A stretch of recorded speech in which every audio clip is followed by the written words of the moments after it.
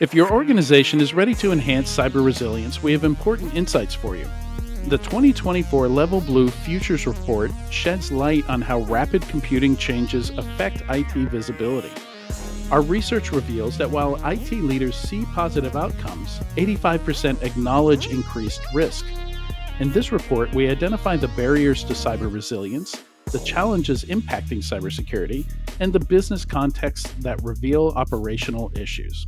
You'll also discover what's on the horizon and 5 essential steps for prioritizing cyber resilience. Get your complimentary copy of this crucial research today. Visit securityweekly.com/levelblue. Cybersecurity simplified. Do your end users always, and I mean always, without exception, work on company-owned devices and IT-approved apps? I didn't think so. So my next question is, how do you keep your company's data safe when it's sitting on all those unmanaged apps and devices?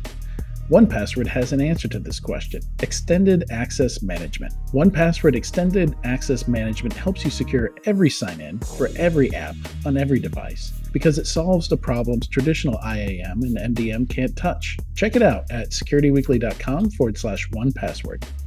Welcome back to Enterprise Security Weekly. Todd Thiemann joins us today to talk about Data Security Posture Management, or DSPM. Welcome to the show, Todd. Great to be here. Thanks for having me, Adrian. Now, you are a senior analyst over at ESG, which is Enterprise Strategy Group. And when it's been about a year, is that right? Yeah, it's about month 9 for me. Okay. I'm the analyst focused on data security as well as identity security, or identity and access management at ESG. And my old coworker on this podcast is now your new coworker, correct? Tyler Shields is now in the seat. Correct. That's got to be fun. That's got to be a fun some fun meetings there. You guys and Melinda, and it's a cool team. I remember what it was like to be in a close knit analyst team like that. Wendy Nather and Javad Malik and Garrett Becker and all them. It was a good time. Yeah, I remember your 451 days, and indeed, it's a nice sort of, I wouldn't say clash of views, but you have a good chemistry right there, like a lot of good back and forth as people argue over what's happening in cyberland. Yeah, and you do want some variance in background there, right? Like if you're not clashing at all, you're probably not diverse enough a team. 100%. It sort of makes you question what you're doing, make sure it's well substantiated, and it just people bring different perspectives to things, and it's good to recognize that and appreciate that and use that. So it looks like you cover encryption, key management, IAM, identity security, security operations, and clearly data security, right? It's a big world, although security operations, not so much. There's another analyst focused on that, although okay. I have a background from having worked in MDR land or MSSP land in the past, because my background is product marketing and cybersecurity. I've been at that 20 plus years, but it's more focused on everything data security and identity security. And that's sort of what led me to do the research around DSPM. Okay. And DSPM reminds me a lot of a category that I covered that I'm going to promptly blank on, CASB. CASB, I think, from the first companies really coming out of stealth to half of the field being acquired was something like 2.5 years. And DSPM, we're actually in the news segment. We're going to talk about Normalize getting snatched up by Proofpoint, I believe. And that is number 8, according to Mike Prevet, who puts out the security funded newsletter. So, yeah, I mean, very exciting to cover those kinds of categories, and kind of curious. Early on, we had several DSPM founders come on because we were having trouble trying to figure it out. And we could have done a briefing, but running a podcast, the easier thing is say, hey, founder, come on the show. Let us ask you a bunch of questions, and just, we'll do the briefing live and turn it into a podcast. So that's what we did. And just curious to hear your take on the market and where it's going. So I'll let you talk for a bit just to kind of set the stage. Yeah, so DSPM, as you know, data security posture management, is about discovering where that your data is stored and categorizing it. Is that PII? Is that sensitive data? And this applies, DSPM grew up to a great degree in the cloud, infrastructure as a service and SaaS, but it's also reaching on-prem at this point. There has been a lot of that M&A activity normalized with Proofpoint last week, 2 weeks ago. Before, there's been various ones along the way where Rubrik bought Laminar, and IBM way back, a year ago or so bought Polar, and others along the way. I think Tenable bought Eureka. It's been really interesting to see the sort of flux in the industry. The research that we did got published around mid-year. One of the questions we asked was, when it came to data discovery, what would you prefer? Would you prefer actually, this is for data resilience. Would you prefer a platform, or would you prefer the best of breed with integrations to adjacent areas? And the data came back that 1/3 said, give me a platform, and 2/3 said, give me the best tool with integrations to adjacent areas. And I think some of that comes, there's the perennial argument in the industry, is it platform, is it best of breed? Some of that in this space is it's a relatively new space. And so people want to make sure the stuff works. And so they're gravitating towards the best tool to solve that problem rather than a platform. Or a good third said, give me the platform. That's probably going to change over time as things evolve. But that's where we are today, is what the data says. One of the other things, I'll make one other point, and then I'll shut up for a bit. One of the other points that's interesting is, with all this ferment in acquisitions and happening in the industry, you have some folks that are folding it into what they already do. Like I forget who it was about Eureka. Was it Tenable? I think, and they're basically saying this is CNAP. They're not even referring to DSPM so much, if I recall correctly, whereas others are adding that functionality into what they already do. So for Rubrik, you can Tenable. You can discover, classify your data, and that's gonna augment and help them back up, restore. Make sure that data is protected is the thinking. And then you have some pure plays out there like Cyera, where they're saying we do this, but also they just acquired an Israeli startup, Trail-Security, for DLP. So it's more of a bigger data security play that combines DLP and DSPM. This is something similar to what you saw with Proofpoint, where they had DLP and now they're layering on DSPM with that normalized acquisition. I guess my next natural question is, what's the difference? That was going to be my question too. Right? Like, isn't DSPM just DLP, like the next generation of DLP, or? I'm still figuring out, and my mind is where my head is right now is, if you look at DSPM, it's more data at rest focused. Okay. So it's discovering, categorizing, so you can make sure the posture of that data is right. If there's stale access to it, get rid of it. If you need to harden the data, do that. If it's an open S3 bucket, okay, got to take care of that. Whereas DLP is more data in motion. You want to stop from going out the door. So that's one of the nuances there. I've heard some folks say, well, DSPM is more machine-generated data that's feeding your applications, whereas as DLP is more unstructured data. But the counterpoint to that is, well, you could just take that machine-generated data and download it to a spreadsheet, so where does DSPM stop and DLP start? The best I've seen, and that will happen. Data is messy like that. Yeah, the best I've seen is that it's basically at rest versus in motion. Gotcha. And it does seem somewhat left of boom versus right of boom. DSPM is something you would do in preparation, make sure all the data is where it should be, understand your environment, whereas the L in DLP, implies that you're trying to detect an incident. Yep, true. That's true. And the people using it within the enterprise, it's typically, different constituents that are involved in DLP versus DSPM. Does that create any any sort of misalignment within the security team. Because if you have different people looking at data from different perspectives and not necessarily on the same page, it feels like there could be a lot of problems with figuring out an overall strategy, because at the end of the day, it needs to be one common goal. That indeed. It's a really good point. Because when it comes to DSPM, you're crossing multiple functions within any enterprise. There's the data security folks over there that want to make sure data is secure. There's the data protection folks that want to make sure it's backed up and restored and they have visibility to everything.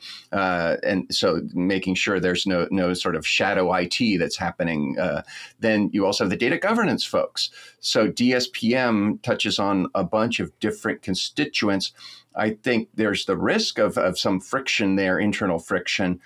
Where I've seen successful teams navigating that is upfront having a kickoff during your DSPM deployment to understand, okay, what's in scope? How do we categorize stuff?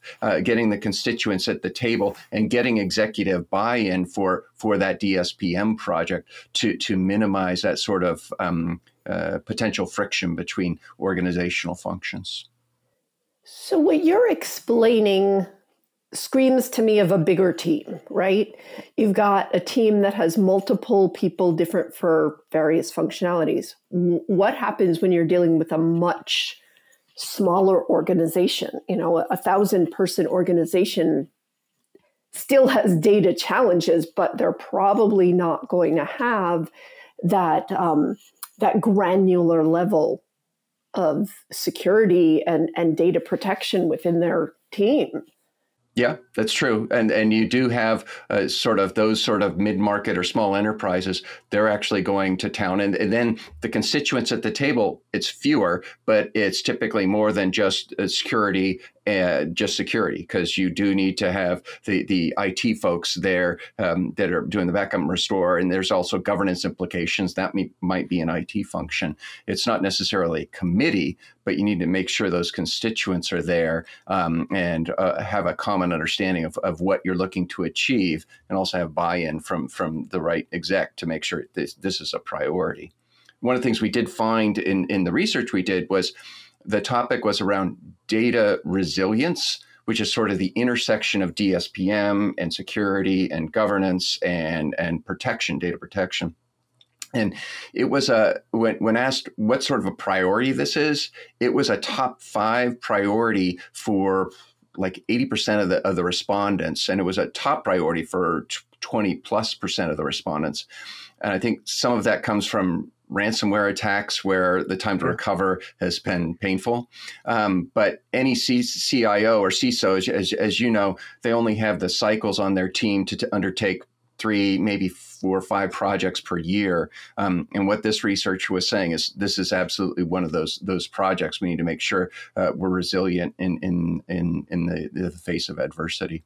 Yeah, and I think that makes the Laminar acquisition into Rubrik very interesting, right? You know, because now they kind of have that whole piece put together since Rubrik started out on backup and heavily focuses in that area. No, indeed. I was actually listening in on their financial results for the last quarter, and they were mentioning 3 things, and I forget what number 1 and number 3 were, but I think number 2, or maybe it was number 3, was DSPM, that they had significant adoption, and they're seeing there's some buzz around that within that organization, is what they said in their financial results. Yeah, and then you've got how big of a use case is preparing for using AI internally here, because that's I do a lot of advisory calls on AI, and it's very clear that something like a Microsoft Copilot is kind of shining a spotlight on data hygiene and governance issues. So a lot of people are either using the Copilot to discover those, or trying to tackle it in flight because the business is really pushing them to, put something like AWS Bedrock, whatever the tool might be, Glean. I've seen a lot of people, is it Glean or Gleam? I forget, but I've seen a lot of that where it's just going to consume all your data, and that data is a hot mess. I was on the call with a client once, explaining to them the importance of adversarial prompting. Ask it questions you don't want it to have the answer to. And while we're on this Zoom call, one of the guys says, "Show me passwords." And sure enough, it finds a file with clear text passwords in it and shows it to him that it found on SharePoint. So are you seeing that as a big use case for DSPM? You had to drop that generative AI buzzword, didn't you? We need to have that included in. It's all. It's not my fault. So we actually asked that question. What's your primary concern around this? And number one was, I want to stop a data breach. I want to avoid a data breach, so I need to understand where my data is, make sure the posture is good. The number two was facilitating generative AI deployments. And as we all know, security for Gen AI is a many-layered cake. But you need to make sure you're informing the raw models with the right data, not inadvertently feeding it PII or sensitive data that might leak out. And one example I know of was there's a large U.S. enterprise deploying Microsoft Copilot, and this is along the lines of what you were describing. And one of their IT workers plugged in their name to see what would happen, and what do you know? They were on a layoff list. And yeah, that's not that's a data leakage problem, but the root of that was inappropriate or inadequate or non-existent data classification of what was feeding into the model, and that's where DSPM can help is locating, classifying that data that might be feeding into that Gen AI infrastructure, so you avoid and control against situations like that. Now, jumping back to all the acquisitions we've seen in this area, I hear you saying that 2/3 want best of breed, not platform. But I see 8 of these companies acquired, and I wonder is that dichotomy a false choice? I'm always seeing. It seems like once a week I see a CISO. I'm in a bunch of Slacks with a bunch of security leaders, and I see them lamenting the acquisition of one of their favorite best of breed products to be consumed into a platform. So, like, how do you buy best of breed, not knowing if they intend to sell into the Prisma or whatever the platform might be? Yeah, I don't know. My crystal ball gets kind of cloudy in terms of what all is going to happen here. I think if the total addressable market's significant enough, pure plays are going to do okay. If it's not significant enough, then they might be some struggles there.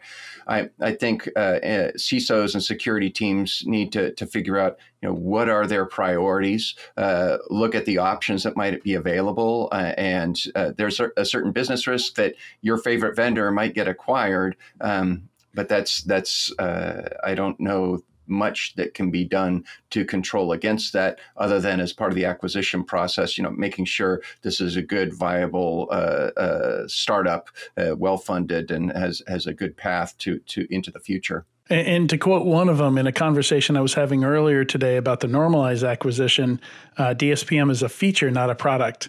And I responded, a feature of what? And frustratingly, this person responded, yes. Yeah, I think there's some folks like Sierra that are going down the data protection path, saying, two sides of the same coin. We're going to do the DSPM and DLP as one solution. So that's one approach to it. More of a SecOps. That was what I was going to say. Oh, sorry. I thought, yeah. Well, and we talked about the rubric example, right? Which is kind of in a different direction. That's more in the resiliency side of things. So yeah, I guess maybe yes does make sense, right? Like everybody kind of needs to understand the data, right? Absolutely. Every side of security. Yeah. Absolutely. You need to know, where that sensitive data is, and it could be out of scope of IT, that shadow data that IT didn't have visibility to, that needs to have visibility to. And it's not a one and done when it comes to DSPM, because that landscape, the data that the enterprise is using is always in flux and it's changing. Yeah. And it needs to be managed and rationalized on an ongoing basis. Do you have a sense for, so traditionally DLP is infamous for bad data classification, for it's of course started out with very rudimentary methods, and now we've moved into machine learning models. We're probably not doing regex as much anymore. Um, but yeah, even doing Lund's algorithm, when I was a PCI QSA, there was a custom tool. I actually found somebody to help develop a custom tool for me to make it less and less false positive prone, because even using mod 10, like you would still get tons and tons and tons of false positives. Do you have a sense for like how big of a leap technologically we've made in the ability of the classification part of the technology to be accurate and not flood folks with false positives that they have to dig through? I think that's one of the ways that the DSPM players try to differentiate themselves. I haven't heard of a significant issue around false positives. And I recall being at the RSA conference at the Innovation Showcase, where you had Bedrock Security. One of their differentiators was we provide a bunch of context around that data. It's not a simple, it's not regex, it's beyond that. And I think net it out, I have not heard of the false positive issue being a significant problem for those folks deploying DSPM. Now, I might not be talking to the right folks. I didn't ask that question actually in the research that we published. Great question to ask. We did ask, how many of you are planning or deploying DSPM, and there's a wave hitting right now of people that are evaluating in POC or planning to deploy in the next 18 months, 2 years. But I haven't heard of significant issues around the false positives.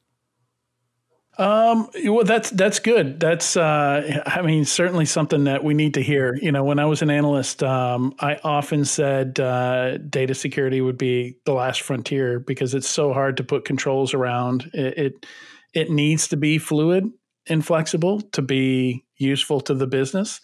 I've seen tools in the past where I try and send somebody a pen test report, and I got to encrypt it with this thing and then tell them, oh, you got to download and install the software.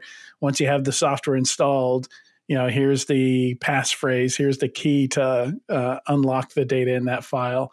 And it's, those kinds of workflows are so painful because they didn't pick up the phone. So I'm leaving them, this is a message on their voicemail that I'm leaving them with the password. And, I'm not sure how much better it is today, and of course that's slightly different use case. But just the hygiene governance piece, I think maybe it got a little bit better when we got off of Windows file servers and went to Google Drive and OneDrive and stuff like that. At least it's not default; everybody gets access to everything.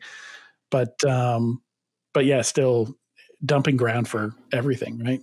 Yeah, I know, from a past life, the false positives are the bane of existence for SOC practitioners. I haven't heard of that sort of problem with the DSPM. I'm going to be super interested. Every solution sort of applying Gen AI to what they're doing. I'm going to be super interested in how Gen AI is going to subtract from or add to that noise problem, given hallucinations, given that it's probabilistic. It's going to be super interesting to see how that all pans out. But that's not my area of research. It's going to be generating data and then training on the data that it generated. Yeah. Perhaps some of that is that, as you point out, this is machine generated data, not nearly as chaotic as employee generated data, which, like I remember analyzing the Sony breach, the Sony Pictures breach way back, and one of the big stories that came out of that was the disparity between pay for women and men at Deloitte.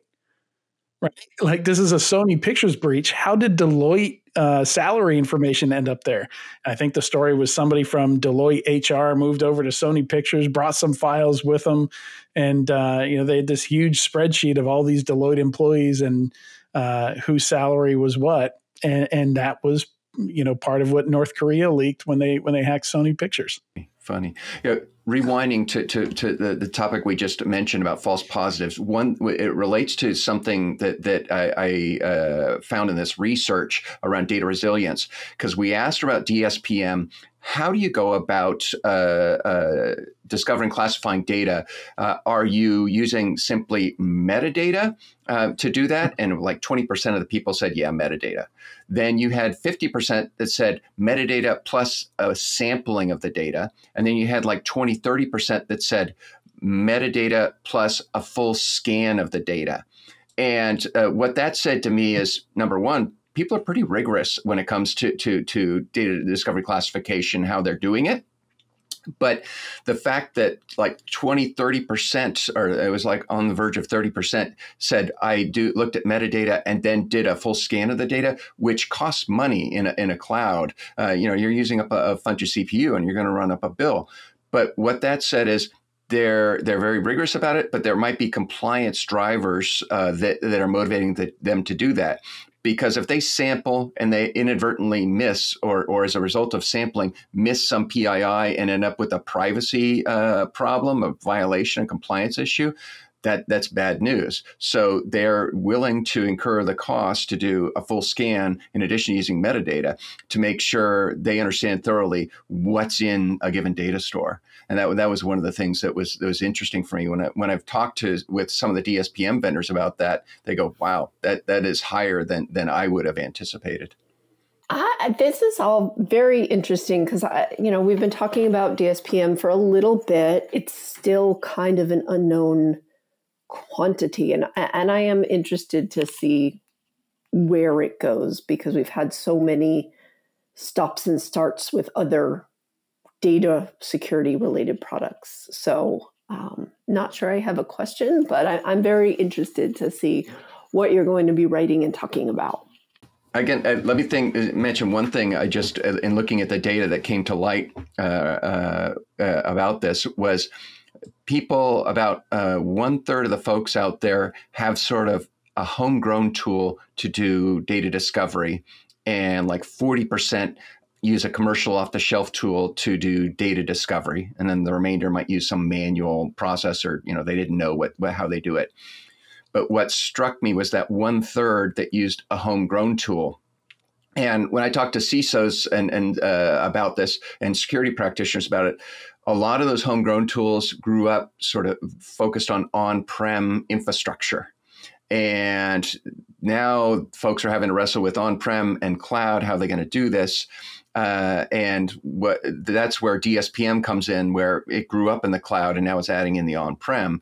So you're finding, I'm anticipating, this is me crystal balling, I'd anticipate that a lot of those homegrown tools that grew up for on-prem are going to be superseded by DSPM or commercial tools that can do both. And one of the things that the research came across was, for those folks that had a shortage of data resilient skills, so they were resource constrained internally in their people, they gravitated towards the commercial off-the-shelf stuff rather than the homegrown stuff. And I think that what was happening there is they have resource constraints. They don't want to develop and test and maintain an on-prem tool. Let me buy something off the shelf to solve this problem. That's what this research was indicating. I wonder, talking about DSPM, at least from what you're seeing, being mostly focused on, I think we talked about it being more like the CSPM to the SSPM, focused on the workloads, server workloads, cloud workloads, your DevOps workloads, rather than employee-facing stuff or employee-generated stuff. So I wonder, is that a separate category? Companies like I've noticed there's a few that are throwing AI around because they're not doing anything with AI or AI governance, but they're focused more on the data problem that AI has created. Like Zendata is one example of that. I've got a few in my notes here where I kind of track the market here. I'm not sure. I think that sounds like data governance, if I recall correctly. Yeah.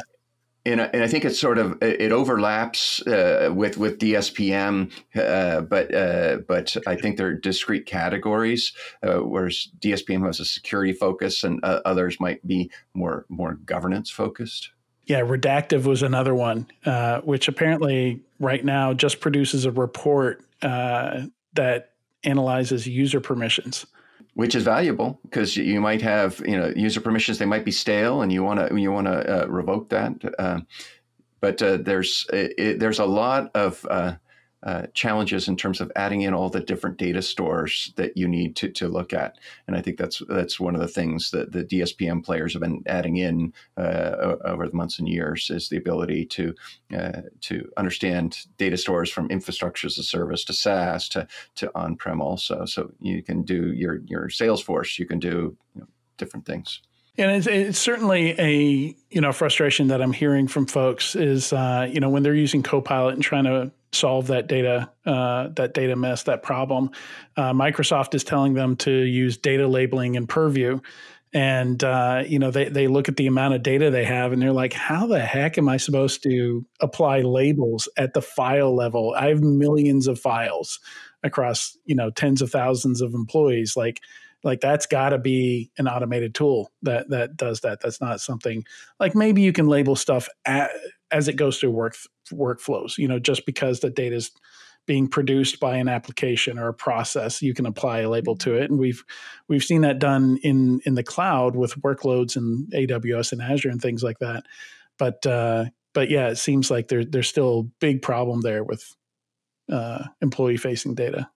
And I've heard of some DSPM vendors being deployed to do that labeling because to that point, Purview was not able to cut it for them. So it's an interesting intersection of DLP and DSPM where that labeling is happening through the DSPM solution. Well, as we wrap up this conversation, Todd, tell us a little bit about what kind of research you've published on this and where we can find it. So the research is available on ESG, the internal our research portal. So you can go to ESG.com. There are a number of vendors out there. I know Normalize has pieces of this. You can go to their website. There's actually, I don't know how quickly it's going to turn from Normalize to Proofpoint, but they have a nice piece around the steps necessary to implement DSP, which is very prescriptive in terms of here's your typical 16 steps along the way to deploy a DSPM solution. That's something that's available there. So those are some of the places you can find this. And there's various blogs that I've put out that touch on some of the research. So if you Google up ESG, Todd Thiemann, and DSPM, boom, you're going to see a bunch of different blogs that have some of this data. Excellent. Well, thank you again for joining us, Todd, to have this conversation. I learned a lot. Thank you. Thanks, Adrian. Thanks, Katie. Good to see you again. I hope our audience learned a lot too. Stick around. We'll be right back in a few moments with the weekly enterprise news.